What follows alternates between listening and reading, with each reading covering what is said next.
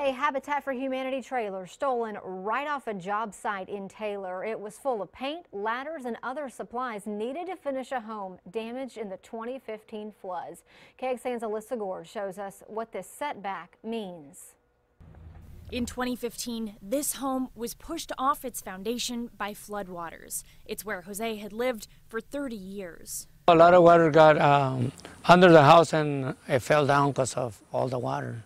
Most of the Williamson County homes that flooded were repaired, but Jose's home was one of two that was beyond saving. For the last few months, Habitat for Humanity has been helping him and his sons rebuild. It means having a house, and it means being able to come back over here, so I'm very thankful that they did help.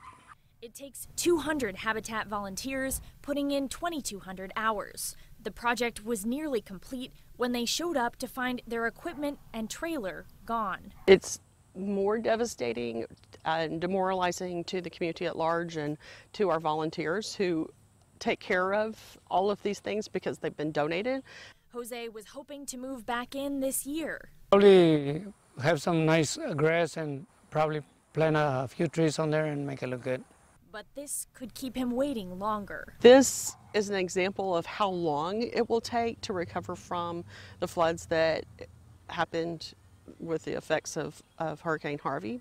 Jose knows rebuilding a life takes more time than most people realize. Someday, he'll be able to move back home. And thank God for that. Alyssa Gord, KXAN News. And I want you to take a good look at this picture. This is the trailer that was stolen. It should be easy to spot.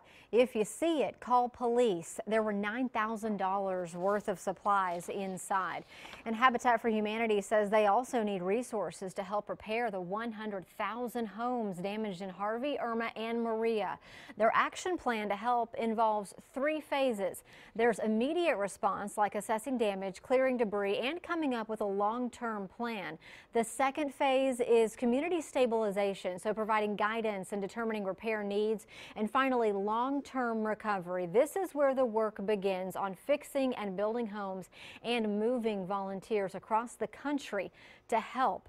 And of course, all of this happening during the holiday season. So much help needed for thousands and thousands of people from here to the Houston area. Yeah.